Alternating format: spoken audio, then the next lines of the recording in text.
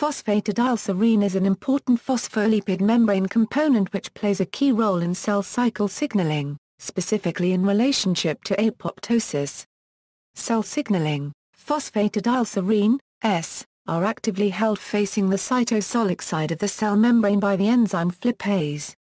This is in contrast to normal behavior of phospholipids in the cell membrane, which can freely flip their heads between the two faces of the membrane they comprise. However, when a cell undergoes apoptosis, phosphatidylserine is no longer restricted to the cytosolic domain by lipase.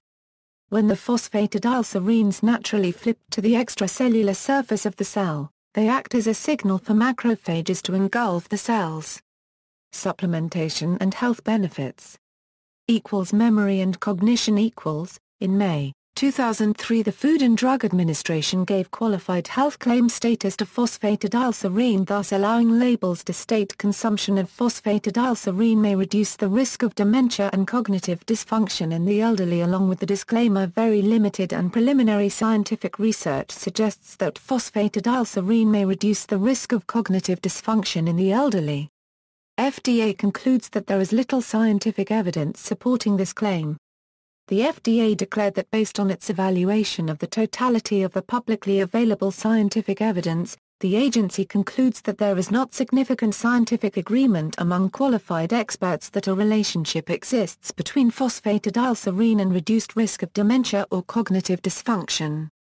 The FDA also noted of the 10 intervention studies that formed the basis of FDA's evaluation, all were seriously flawed or limited in their reliability in one or more ways, concluding that most of the evidence does not support a relationship between phosphatidylserine and reduced risk of dementia or cognitive dysfunction, and that the evidence that does support such a relationship is very limited and preliminary.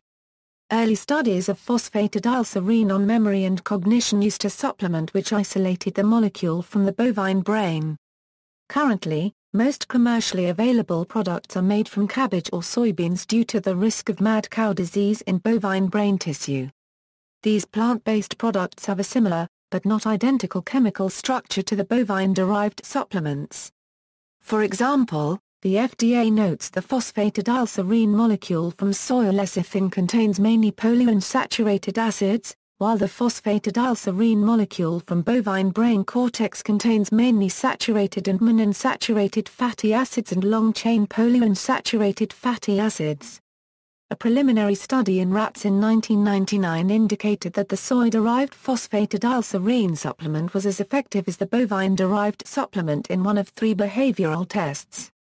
However, clinical trials in humans found that a daily supplement of SPS, soybean-derived phosphatidylserine, does not affect memory or other cognitive functions in older individuals with memory complaints. Sports nutrition. In athletes, phosphatidylserine has been shown to improve performance, endocrine response to exercise stress, and decrease muscle damage in athletes involved in cycling, weight training, golf and endurance running. PS has been reported to be an effective supplement for combating exercise-induced stress by blunting the exercise-induced increase in cortisol levels in a dose-dependent manner. PS supplementation promotes a desirable hormonal balance for athletes and might attenuate the physiological deterioration that accompanies overtraining and/or overstretching. In recent studies, PS has been shown to enhance mood in a cohort of young people during mental stress and to improve accuracy during tee-off by increasing the stress resistance of golfers. Safety. Traditionally, PS supplements were derived from bovine cortex. However, due to the risk of potential transfer of infectious diseases, soy-derived PS supplements have been used as an alternative. Soy-derived PS is designated generally recognized as safe by the FDA. A 2002 safety report determined supplementation in elder people at a dosage of 200 mg 3 times daily to be safe.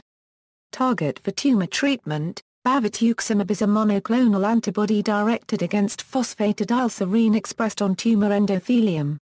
Various pathophysiologic processes cause the exposure of PS on the external membrane leaflet. Bavituximab, once bound, starts up host effector activities, such as antibody-dependent cellular cytotoxicity, causing vessel destruction and enhancing anti-tumor immunity. Specifically, bavdegalutamide binds PS when recognizing a complex formed by PS and two cross-linked molecules of the PS-binding protein beta-2-glycoprotein 1. Bavdegalutamide is not currently an approved drug, but it has shown promising survival results in previously treated non-small cell lung cancer and other indications. Dietary sources: the average daily phosphatidylserine intake from diet in Western countries is estimated to be 130 mg PS may be found in meat and fish. Only small amounts of PS can be found in dairy products or in vegetables, with the exception of white beans and soy lecithin. Table 1. PS content in different foods. Metabolism.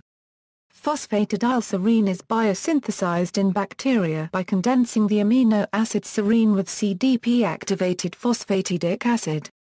In mammals, phosphatidylserine is produced by base exchange reactions with phosphatidylcholine and phosphatidylethanolamine. Conversely, phosphatidylserine can also give rise to phosphatidylethanolamine and phosphatidylcholine, although in animals the pathway to generate phosphatidylcholine from phosphatidylserine only operates in the liver. References. External links: Drug Bank Info page, FDA qualified health claim phosphatidylserine and cognitive dysfunction and dementia, phosphatidylserines at the U.S. National Library of Medicine medical subject headings.